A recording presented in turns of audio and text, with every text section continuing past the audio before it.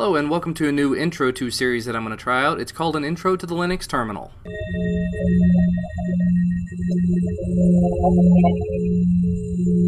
This is something I've been asked about for so long now. I really have been meaning to do it, just haven't gotten around to it. So let's go ahead and get started. Alright, so a lot of you are actually going to be running GNOME at this point, and so the easiest way to get to the terminal on GNOME is go up to Applications, Accessories, and then click on Terminal. As you'll see here, my terminal looks a little bit different than yours probably does. Now by default it should look something like this, where it's black text on a white background.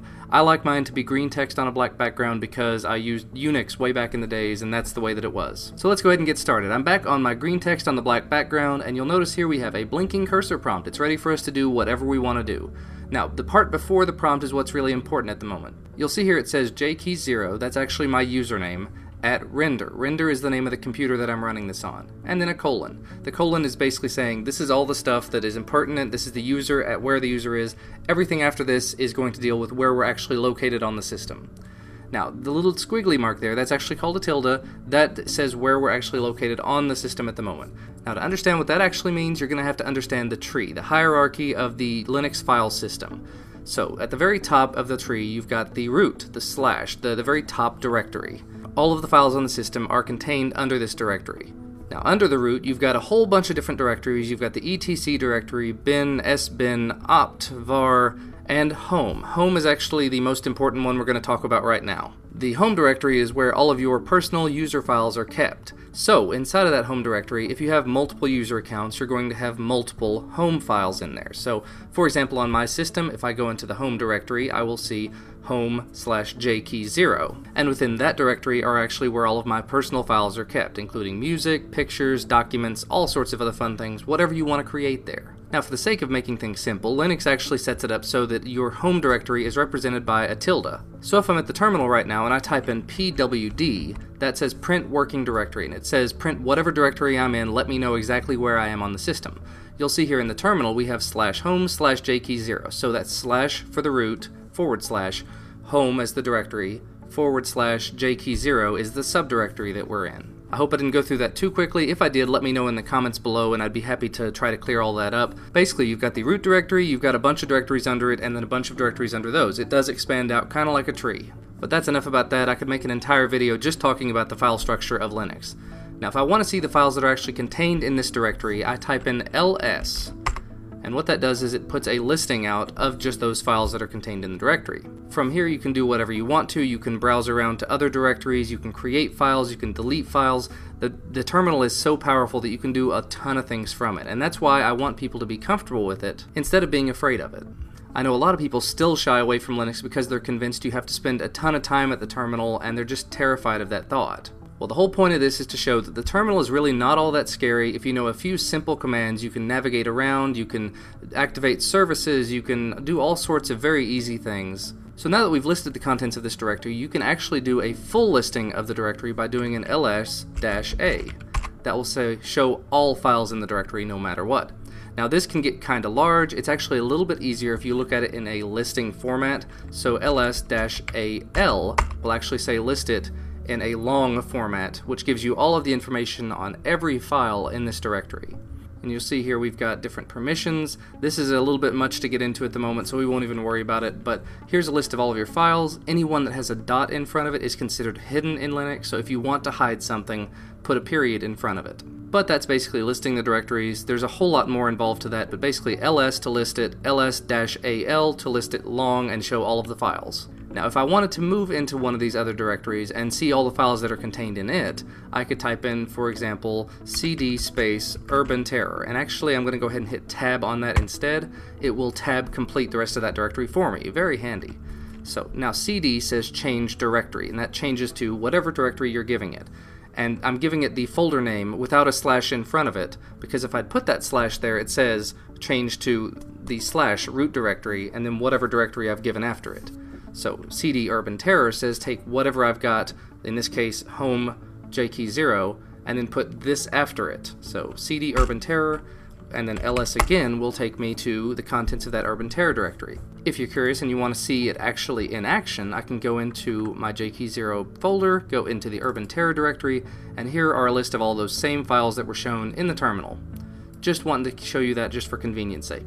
Now let's say you've gone in here, you've made some changes to files, you've deleted files and whatever, and you want to get back up one directory or you want to go back to your home directory.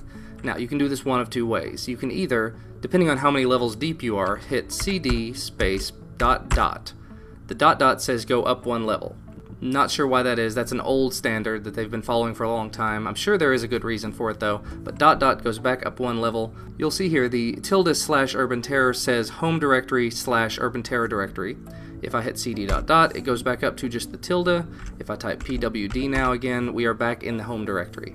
Now if I go deeper and deeper, cd urban terror, cdio urban terror.app, we'll go into cd contents, we'll go into cd resources, we'll go into, that's as far as we can go with this one. Nice.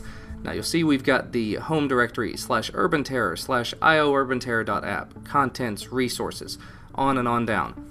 If I wanted to get back to my home directory from here, or if you're on any other directory on the system and you somehow got there and want to get back, you can either close out and reopen it back up. That's not exactly the most convenient way to do it, or you can just type cd. cd alone immediately takes you back to your home directory no matter what. In addition, you could probably do cd space tilde, and that would take you to the tilde, the home directory. There are so many different ways that you can do things in the terminal, it's not even funny, but it is very convenient. The only other thing I could think to cover as far as navigation would be to create and delete files and directories. So, if you want to create a file, you say touch, and that will create just a plain file that can be turned into whatever you want it to be. So if I say touch test.txt, and then do an ls to view the contents of the directory, you'll see over here we have test.txt that just showed up. That's a plain old text file, it doesn't have anything inside of it. I'm going to skip ahead just a little bit to show you, but if I type nano test.txt, it will show me, look, there's an empty text file there, it doesn't have anything in it. So that's creating a file. If you want to get rid of that file when you're done with it, type in rm for remove space test.txt, and that will remove exactly that file. Now doing an rm from the terminal doesn't actually take it to your trash like it would if you were in Nautilus or if you were in whatever other file browser you prefer to use. This actually takes it straight to the completely gone area. It's lost forever, although with some recovery you could get it back in theory. But now that I've done the rm test, if I do the ls again, if I list the directory again, you'll notice test.txt is no longer there. Now the same thing can be said for creating a directory. If I wanted to create a directory here and call it test, I can do mkdir space test, and then do an ls again to list the directory. Here we have the test directory that was just created. I can change directory to get into it. You see we are in the test directory as a subdirectory of the home now.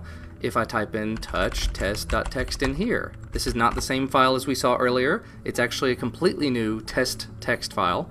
Print the directory, we are in home jkey0 test, and we have test.txt in there. And much in the same way as we did before, I go back to the home directory by cd ... to go back up, and then to remove this one, it is slightly different. To remove a directory, you have to actually do rm space -rf. That says go recursively and force it to delete everything underneath it. Now if anyone ever tells you to do this command at the root level of the system, don't do it. It's a very bad idea.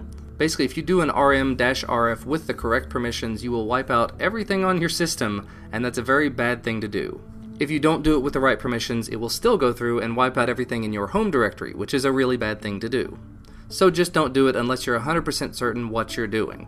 Now in this case, rm-rf test is going to take the test directory itself and all of the contents underneath it and delete it. So you see there I hit rm-rf test, and then if I do an ls now, the test directory is no longer there.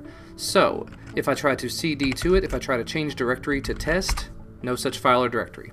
One more thing I should probably mention is copying and renaming files. What you can actually do is copy one file from a location to another. If you're familiar with the graphical explorers, you're able to right click on it, go to copy, right click somewhere else, go to paste. Well, in this case, instead of doing all that, you just do cp space whatever the file is. In this case we'll do startup irsi.sh, and we will put that in our public folder, so public. So I did cp, the file name, and then where I want it to go. Now you can do that more in depth if you want to. If you want to put it in somebody else's home directory, you can type in, instead of public /home /username /whatever, you can do /etc /whatever. You have to make sure you have permissions on the directory you're going to, but that's a little bit further than we really want to go today. So if I want to just put this in my public directory, I hit cp startup irsi.sh public. Now if I cd change directory over to public, I can do an ls, a list the directory, and there we go, startup IRSSI has actually been copied over there. Now if I go back up a level and then list the directory again, there's startup IRSSI. Didn't actually move it, it just copied it. Now if I actually wanted to move it, I can move it either within the directory from one file name to another, that's how you rename things in Linux terminal, or I can move it from one directory to another directory and actually rename it during the move. So for example, if I wanted to move the altitude.desktop file, I could do a mv for move altitude.desktop public / altitude.test. And then if we do an ls real quick, you'll notice that altitude.desktop is no longer in this folder. If I go into the public directory by doing a change directory to public, list the contents, there is altitude.test. It's the same file, it's got a slightly different name, and it's been moved from one place to another. I know that's very quick, I know there's not a whole lot of detail being given here, and I hope that this was somewhat helpful to you, but that's where we're going to stop for this time. Make sure to come back next time. Next Monday I'll be doing another Intro to the Terminal video. As always, thank you for watching, and I will see you next time.